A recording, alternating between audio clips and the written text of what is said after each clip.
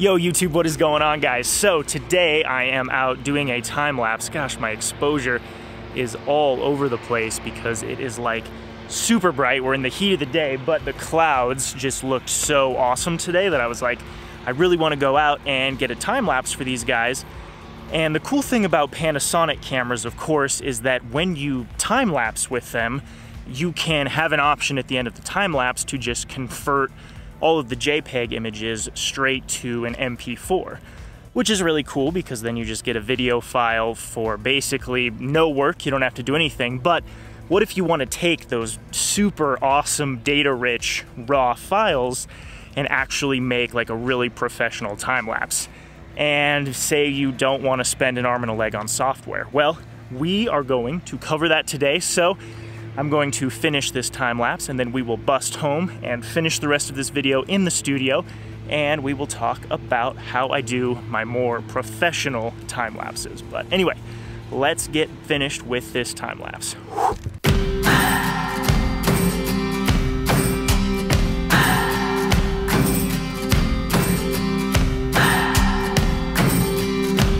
What do I believe? What makes me feel it? Alright guys, I just watched the preview of the time lapse, so like the little MP4 rendered version, and dang, it's looking super good. So let's bust on home and then we'll go through the rest of this process. But anyway, already very pumped. You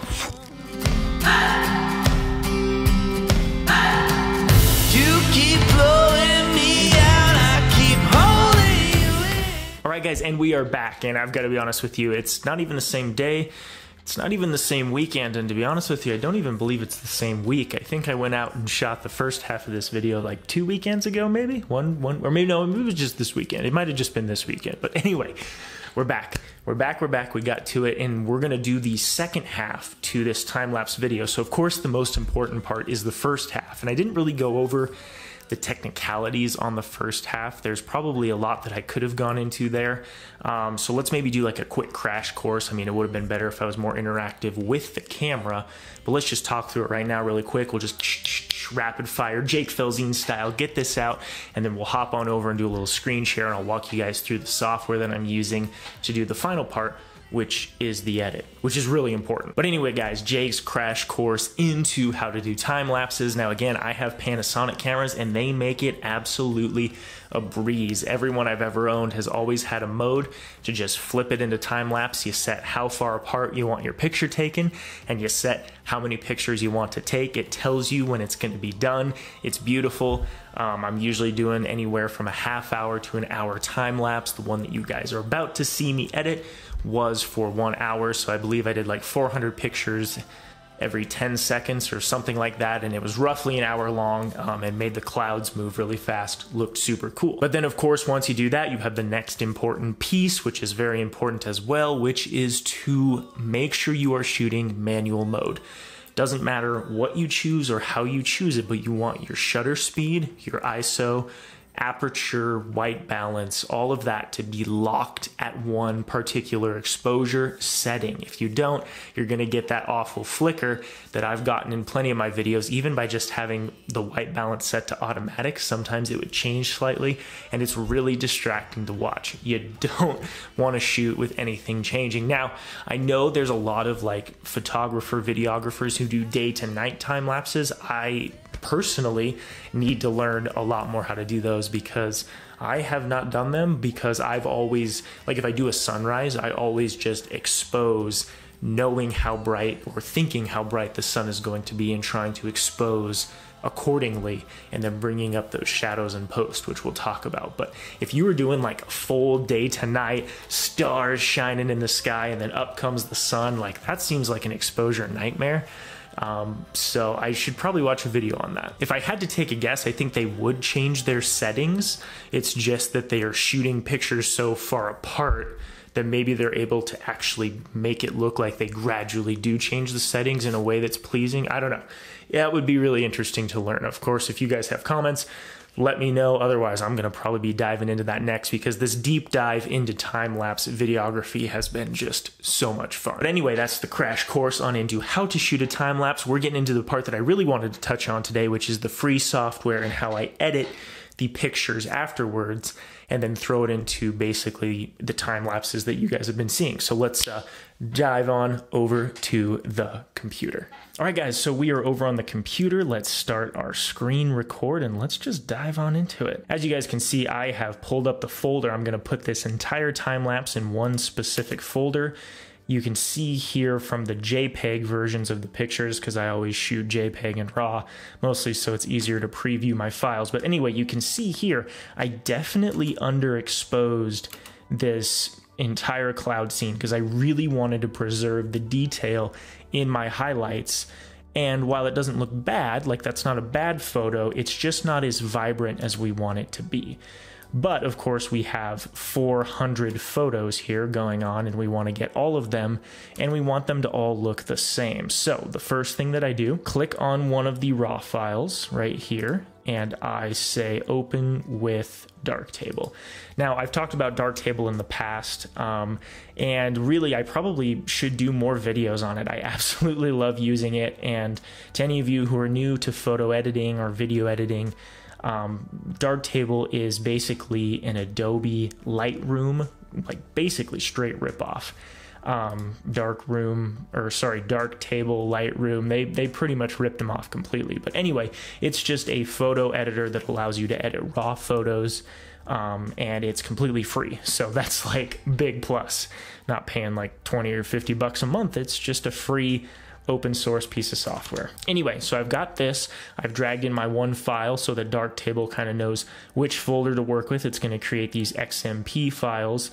Next thing I want to do is I want to come exactly how I had it, and I like to go to kind, and I go and I look for all of my other raw files. So we obviously got the first one, date descending, then I come down here and I drag for all of my raw files to go into Darktable. As you can see, we have all 400 of our images in here, which is really cool. And the nice thing about when I shot this time lapse was I did it in pretty much the brightest time of the day, so the exposure, although kind of underexposed, is consistent throughout. Normally in like a sunrise time lapse, I'd go to basically the brightest part of the time lapse, adjust that one image, and then apply those settings to the rest, which is what we're going to walk through right here.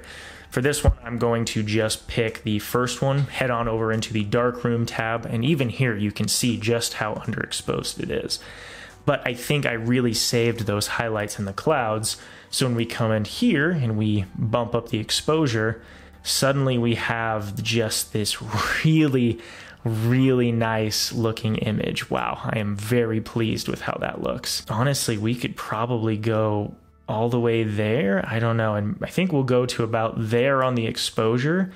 And then let's go back up here. Let's add some contrast in to kind of stretch it a little bit further. And then really what I love doing, and this is what kind of makes for that professional high dynamic range, is we've got all of this detail in the sky and the clouds. Now let's bump up those shadows too, and you get really the nice detail in, I mean, you can see that just come to life. Let's turn that off and turn that back on again. You can really see the detail in this entire scene really start to appear, and it looks awesome. I love doing that. And I mean, you can go so far with this. I mean, you could just have this crazy, weird looking shadows flying up, but that looks just like a little too stylistic for me, so I think I'm going to dial it back just a smidge. I do want those shadows, but I don't want them quite that much, so I think I'm going to go about right there. And I think that's pretty good. And really, honestly, with this time lapse, I'm probably planning on cutting most most of this out anyway, because we're going 16 by 9. I'll slice this in, and I want to focus on the sky, of course, because the clouds, as you guys will see, looked awesome in this time lapse. The only thing left to do is maybe a little bit of color correction. I might add just a little bit of yellow. I don't know, not much, just a little bit, and then a little bit more blue into those shadows. And I am just pleased with how that image looks. I am very happy with that image. Might turn the saturation up just a little bit just to really punch this thing through the ceiling. That is basically the one image that I like. Now I want to take those adjustments basically and apply them to the rest of them. So what you do here now is you go to styles, and as you can see here, I have these other styles that are in here, which I'm actually going to delete because I don't want to get mixed up. I like to make a new style basically every time. And I go here and I hit create, and I'm going to just call this like, you know, clouds or whatever. I mean, I could just call it new style every single time because I pretty much just delete it every time. But then what I do is I go from here and then I go down to the bottom of all of these pictures, and we select all of them. And then you just simply double click on that and it will apply the style to all of your images. Now again, keep in mind, this is a rather intense process. I'm amazed that it did that fast. Last time I had to go away for like 5 minutes and then it finally came back. But then as you guys can see, those bottom ones got the style, and now if we go back up to the top, these should load as well. And we can see that now all of them have that really punchy, high contrasty style. And at this point, we are pretty much just about done. The next step, of course, is to export all of these. So I'm going to go to the select tab. I'm going to go select all, and then I'm going to go down to this export, and I'm going to make a new folder for this. Guys, we are in wedding month. It is crunch time. It is getting seriously close to the wedding. Super pumped though. So we're going to create this new folder right here, and this is where I'm going to select the output destination, do all of that, hit export, and then voila, we will start to see exporting 400 images. And of course, this usually takes a very long time as well.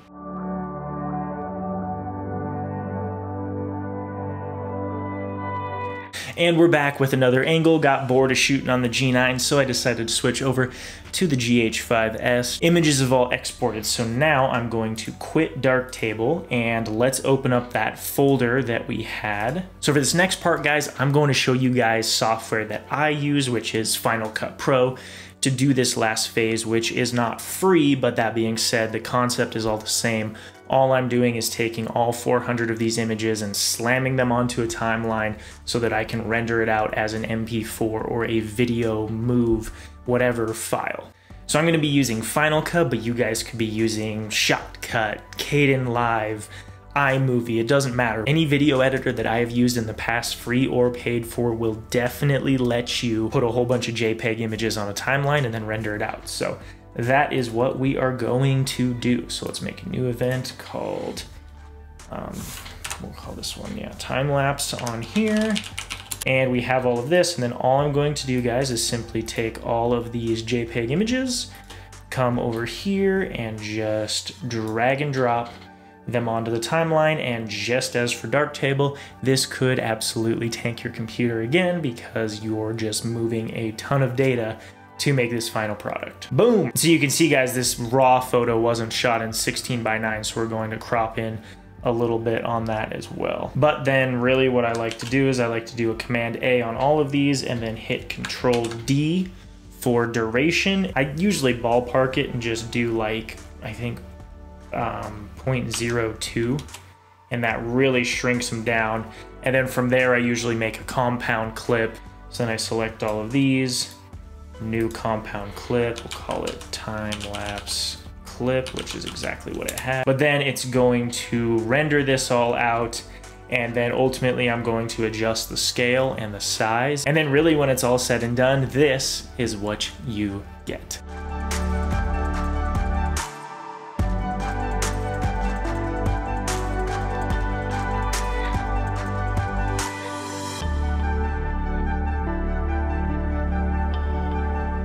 So guys, that is all I have for you today. Hope you guys enjoyed this video. I had a lot of fun making it. I am really nerding out on time lapses these days, and I'm having a lot of fun shooting them, trying to find things that, you know, really just kind of enhance sort of the things that are slow and speed them up.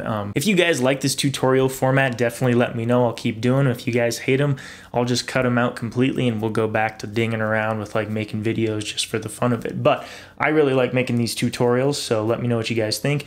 Hope you learned something. And again, if you haven't used Darktable, Darktable is awesome. I need to do more tutorials with it, really, of just like editing pictures, because it's completely free. And so far, anything that I've ever watched, like Pete or I'm trying to think of other photography guys that I watch. Most of them are video guys, but anything that I watch, like Pete do photography wise, you know, like certainly you can do with Darktable, and it's been a lot of fun learning how to do it in Darktable. But anyway, you guys have a good morning, day, evening, night, wherever you are at. And as always, don't forget that creativity comes from constraint. Hit that like and subscribe button if you guys enjoyed the video. And as always, I will see you guys in the next one. See you guys.